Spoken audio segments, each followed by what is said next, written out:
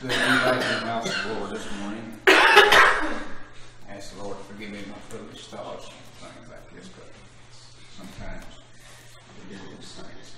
It's good to be back, and I would like to say before we get started that we had a wonderful service Wednesday night. I enjoyed it, and I know it was on the computer, and I know a lot of us got to see it. It was a wonderful message, and I just thank the Lord for it. All right, in Colossians is where we'll try to read some this morning, in the 3rd chapter of Colossians,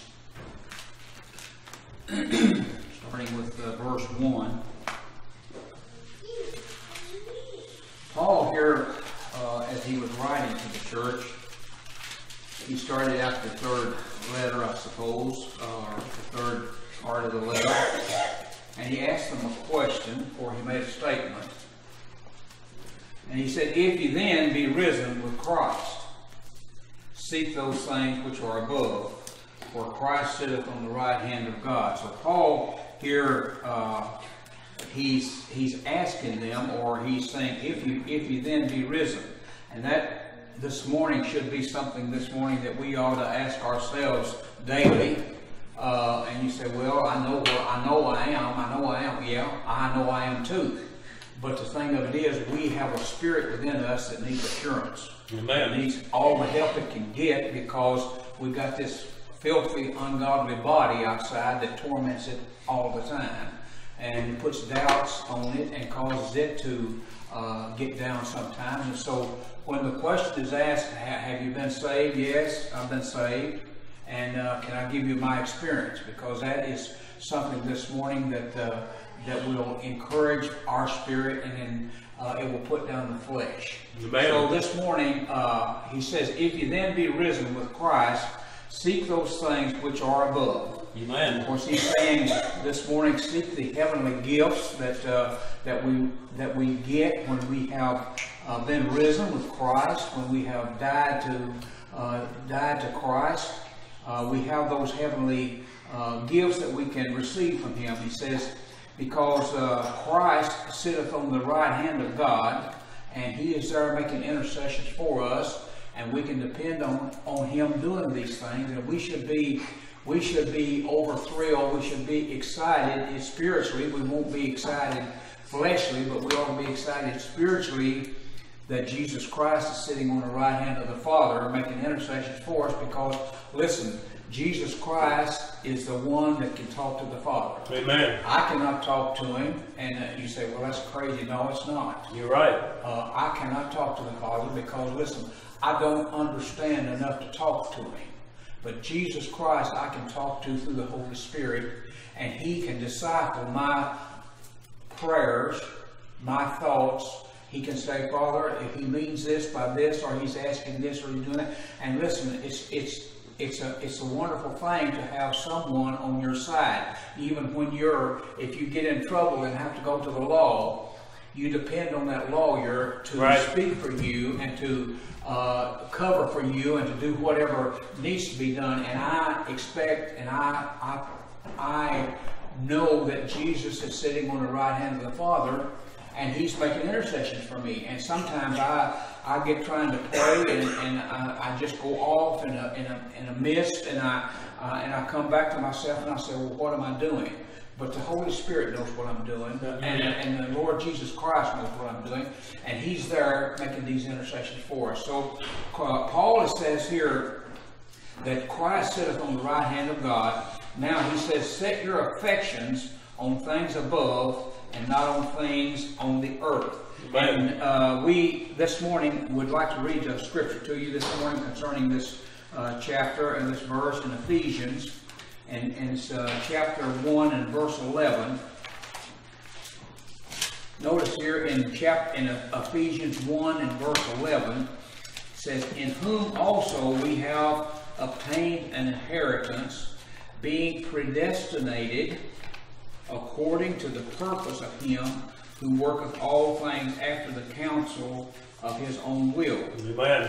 That we should be to the praise of His glory, who trusts in Christ.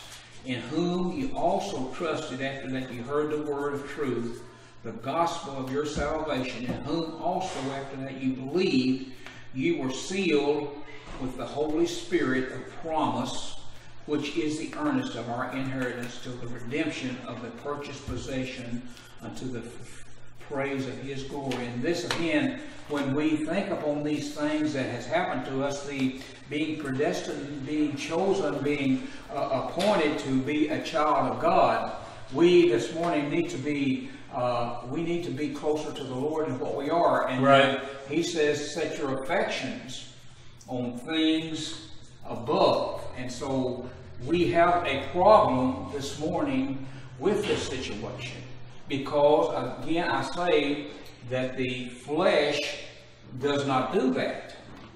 The flesh does not care about heavenly things. Right, amen. It's just that plain. It's just like you can say the devil is a snake and he doesn't believe in God. He is one that's after your soul if he can get it. Or he's after anything that he can do to hinder you from serving the Lord. And so this morning, this flesh of mine, again, it hinders me, and that's the reason why that I am so glad this morning, and I want to bring it to your attention that you have Jesus Christ, your mediator, sitting on the right hand of the Father, making intercession for you, because this flesh likes to bleed in to your conversation from the Spirit when you're praying.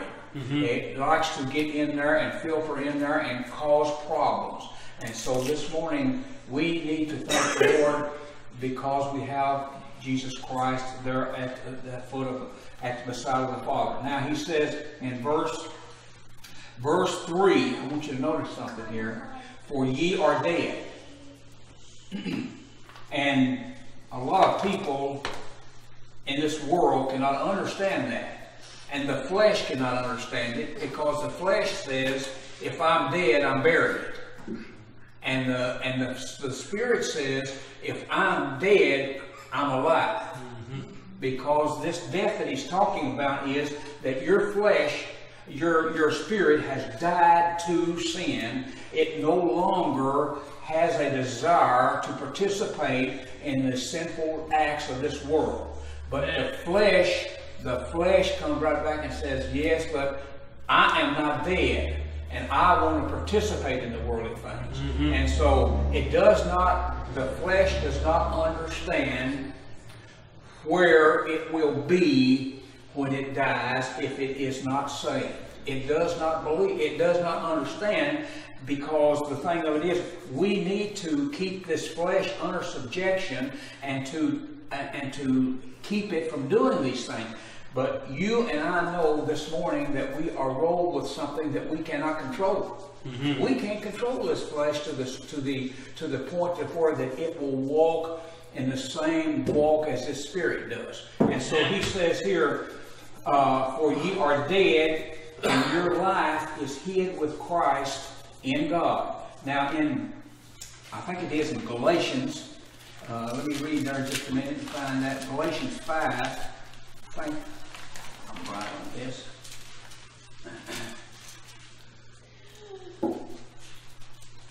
Galatians 5:1, I believe it is. Now let me just make sure. 5:1, yeah. It says, stand fast, therefore, in the liberty wherewith Christ has made us free, and be not entangled again with the yoke of bondage.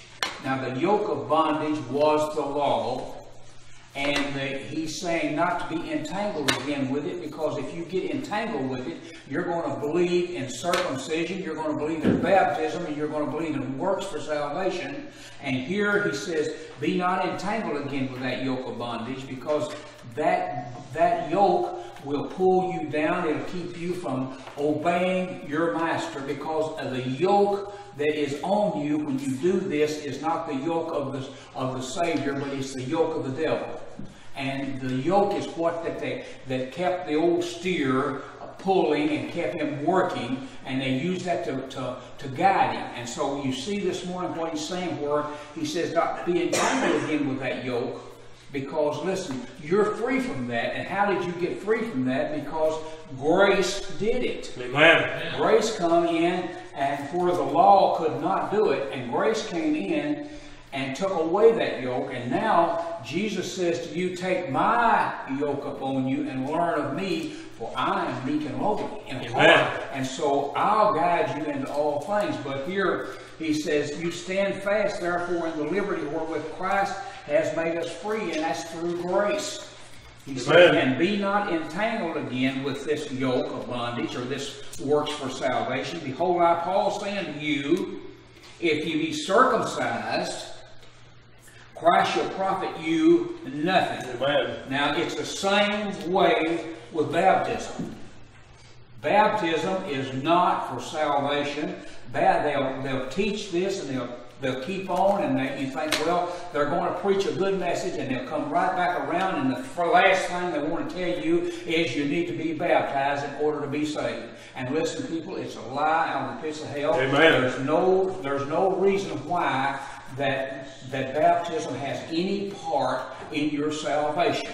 The baptism is not for salvation, but it's because of salvation. Amen. You want to make a stand to the world. You want to tell the people, hey, I have accepted the Lord Jesus Christ as my Savior. I'm here offering myself to be baptized to show to the world that I have accepted Jesus Christ as my Savior. Not for, but because of. Amen. So he's saying here the same thing about circumcision. Circumcision was for one thing, and that was for identification. And that's why that God told Abraham about circumcising. It was for identifying his people. Baptism is the same thing.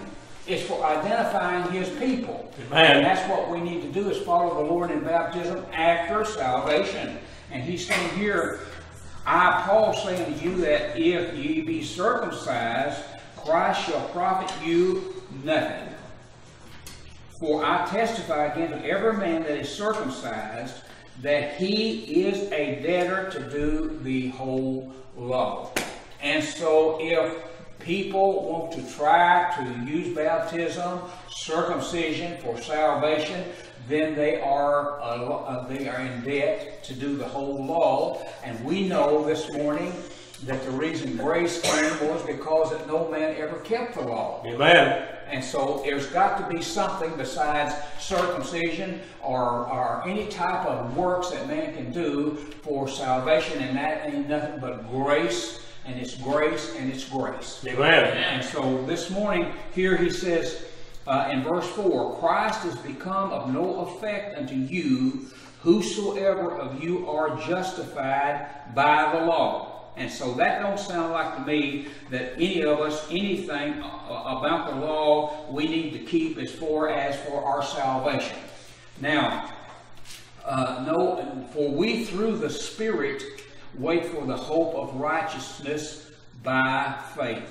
For in Jesus Christ neither circumcision availeth anything, nor uncircumcision, but faith which worketh by love. Amen. And when I was studying this, and my mind went back to Wednesday night to the lesson that Brother Adam taught on love. Amen. Listen, people, there's nothing like love. That's it. And so here we see again back in our lesson, as we get back into Colossians 3, notice here in verse 4, it says, when Christ, who is our life, shall appear, then shall ye also appear with him in glory.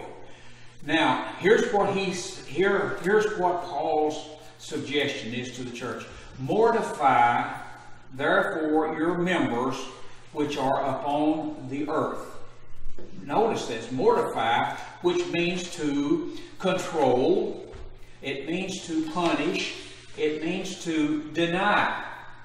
And even it goes to the meaning of kill, which is a thing that not used in the way of killing yourself, but it means to just more or less get that flesh under control by any means that you can. And that's what mortify is. And notice all of these things down here in chapter verse 5, where it talks about these are the things that the flesh will do. And this is the reason why that Paul recommended to them, and they probably were guilty of a lot of this, to mortify or to keep under control. And notice there's fornication, uncleanness, inordinate, inordinate affections, evil concupiscence, which goes along with the sexual part, and covetousness, which is idolatry. And so all of these things are committed, and the flesh wants that. The flesh desires that, people. Amen. The flesh desires, and you can say, no, I don't desire that. Listen, that flesh that you've got is the same flesh I've got. It's the same flesh that the whole church has got. It's filthy. It's uncontrollable. And it's something that we need to, as Paul says, mortify or to keep under control. And when we let this flesh step out and do these things, Jesus is always there. And He hears your prayer when you realize that you've done something you shouldn't do, and you ask Jesus to forgive you, and He turns to the Father and He forgives. And listen, that's the way that this process is going. It's a continual prayer to the Lord to forgive sins that this body has committed, because the spirit, that which is born of God, does not sin. And so you're not asking the Lord Jesus Christ to pray that your sins for your soul be forgiven, because that has already happened. Amen. Listen, you're asking that God forgive those sins that your flesh is doing, and we all walk knee deep in them all the time. Amen. And you shouldn't bow your head and say, "Oh, woe is me, woe is me." No, listen. All you need to do is say, "Lord, forgive me," because that's the way you need to walk, and that's the way that you need to act. And so He says here, mortify those fleshly things. Now, in verse 6, notice here, He says, "For which things' sake the wrath of God cometh on the children of disobedience." So it sounds like to me, He's not talking about the lost, but He's talking about the saved. Because He calls them children of disobedience. Right. We're His children. But listen, we're disobedient children, day by day by day. And I'm not trying to put nobody down, I'm not trying to scare nobody, but that's just the facts. Amen. And that's exactly what God sees when He looks down. That's what, and Jesus understands what is going on, because He lived here some 33 years, and He understands about the flesh. Amen. And so He can turn to the Lord of God and say, "Hey, I'm their Savior. I died for them. And would you forgive them?" And He cannot deny the Lord Jesus Christ. And so He says yes. But, you know, that's the way it is. And here, as Peter was writing this letter, he tried to get them to understand more so than they did, because he said all of these things that you're doing here, that's sin of the flesh. Now notice, he says in verse 6, "For which things' sake wrath of God cometh on the children of disobedience, in the which ye also walked sometimes when ye lived in them. But now ye also put off all of these." So now they have tried to quit these things. They understand this. And now He's saying you have put off all of these: anger, wrath, malice, blasphemy, filthy communication out of your mouth. And lie not one to another, and seeing that you have put off the old man with his deeds, and have put on the new man, which is renewed in knowledge after the image of Him that created him. So here the saved have got this knowledge of knowing that they can pray to Jesus and get their sins forgiven. And so He's saying, "Hey, children, you're in the right, this is what you need to do." And you can put off all of these. And so now they know a better way than to want to go back under the law and try to sacrifice a bull for what they did. Right. Now notice here he says in verse 11 or verse 10, and ye, and I read this, but have put on the new man, which is renewed in knowledge after the image of him that created him, after God. Where there is neither Greek nor Jew, circumcision nor uncircumcision, barbarian, Scythian, bond or free, but Christ is all in all. Put on therefore as the elect of God, holy and beloved vows of mercy, kindness, humbleness of mind, meekness and long-suffering, forbearing one another and forgiving one another.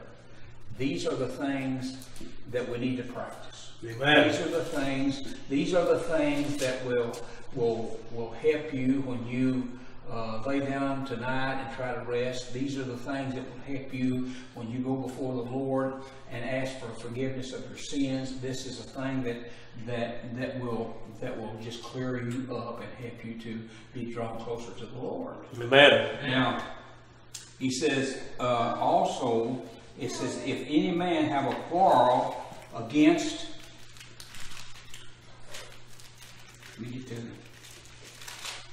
any, even as Christ forgave you, so also do you. And so here is another thing that we are to do, and that is to forgive one another.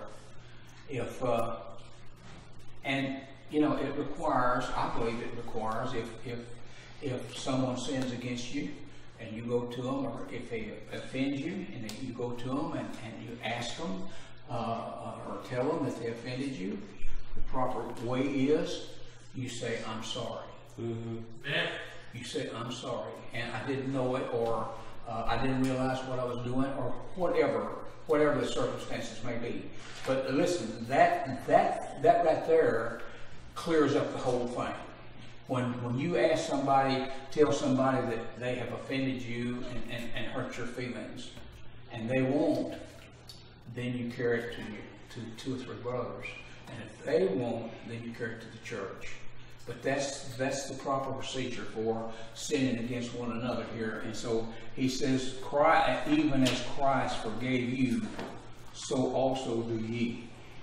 And verse 14, and above all these things put on charity, which is the bond, the thing that holds you together, the thing that is wrapped around you. That is the bond of love. He says, that is which is the bond of perfectness. And so, and let the peace of God rule in your heart. Amen. To the which also ye are called in one body, and to be ye thankful. And I think this morning that we as God's people are not as thankful as we should be concerning what we have. Amen. We have such great possessions. We have such a great Father. Amen. We have such a great deal. Hey, listen, we've got something, and we don't appreciate it like we should. I know, because I don't. I let this body get in charge. I get to thinking about worldly things. I get to thinking about how I'm going to save a nickel, or how I'm going to do this or do that. And listen, I leave God out of the picture, and that's not right. When I need something, I need to go to Him and say, "Here it is. I need this. I would like to have this." And I think that a lot of times He don't give it to me because I don't need it. And He can see down the road farther than I can, and it may be a hindrance to me. I could, and most of the people want the worldly possessions, and I don't need to love them. I don't need to put my thoughts on that when I can think about what Jesus Christ did for me. Amen. And one day I'm going to be with Him, and I'm going to. I won't want none of this stuff down here now. And so if I don't need it then, I don't need it now. So I hope it's something this read here will help you and encourage you and it's not a real encouraging time, but it can be if you look in the right place and you walk in the right way and walk in the right path. It can be a pleasant time. So thank you for listening to me this morning. Amen.